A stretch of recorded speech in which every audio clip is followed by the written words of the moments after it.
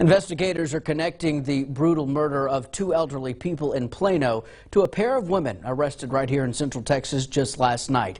Fox 44's Kendall Green joins us live in the newsroom with what we know so far. Hey, Kendall. Hey, Adam, the two women remain in custody right now. And the first woman, deputies say that she was pulled over for a minor violation when she was covered in blood.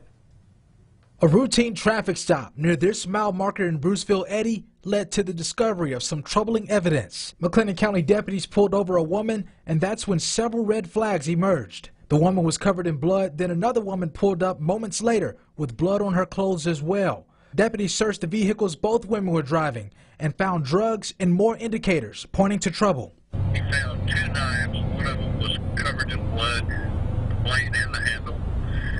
And the other individual that had pulled in front of that car had a considerable amount of blood on her clothes and on her person. Deputies took Cynthia Wingate and Carmen Marino in custody after learning that the cars they were driving belonged to two elderly people living together in Plano. So you had bloody knives, bloody clothes, and then they found a wallet that contained information on a gentleman that lived in Plano. And so also his cell phone was in the car.